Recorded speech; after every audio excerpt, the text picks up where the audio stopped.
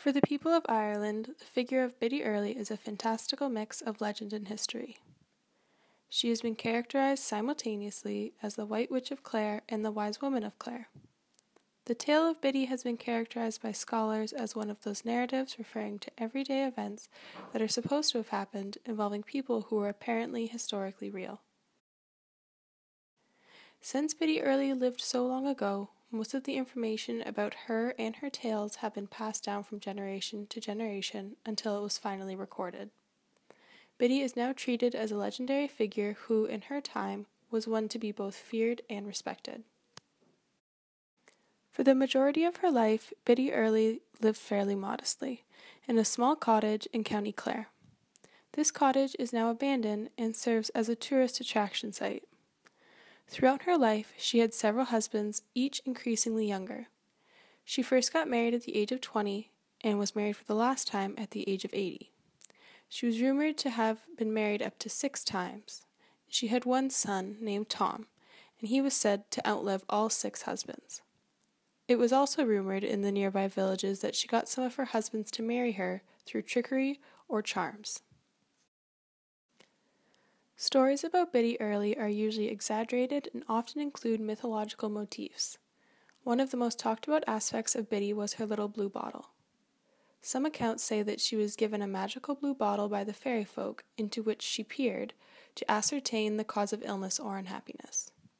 The fairy folk that are referred to here could mean a variety of things.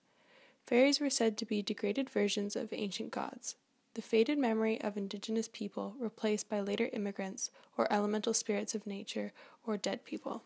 Helping people was a big part of Biddy Early's way of life. As it was told, one man had his entire herd of cattle cursed by the fairies and they all became violently ill. On the advice of one of his friends, he went to see Biddy. After looking into her bottle, she saw the problem. He had planted a white thorn bush along a fairy path in his field. She instructed him to go home and remove the bush. As soon as he had done this, his entire herd immediately returned to full health. However, not everyone experienced Biddy's benevolence. After the death of her second husband, Tom Flannery, she was unable to pay her rent to the local landlord. Because of this, she received an eviction notice. The night before the eviction was to take place, her dead husband Tom visited her and told her when the police were to arrive the following day to tell them to stay where you are, and they would leave and return no more.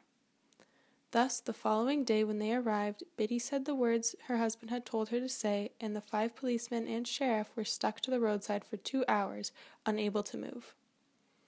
After 2 hours, Biddy told them to go away and never return, and the lock which Biddy had put on them was broken, and they ran off with their tails between their legs. Biddy was never bothered by them again. Overall, Biddy was received very well by the community, and anecdotal evidence suggests this. It is noted that Biddy wasn't a selfish woman, and she didn't make a great fortune from her powers. She only accepted a jug of poteen or whiskey, or perhaps some food for her services, but never money. She was also welcoming and generous towards travelers.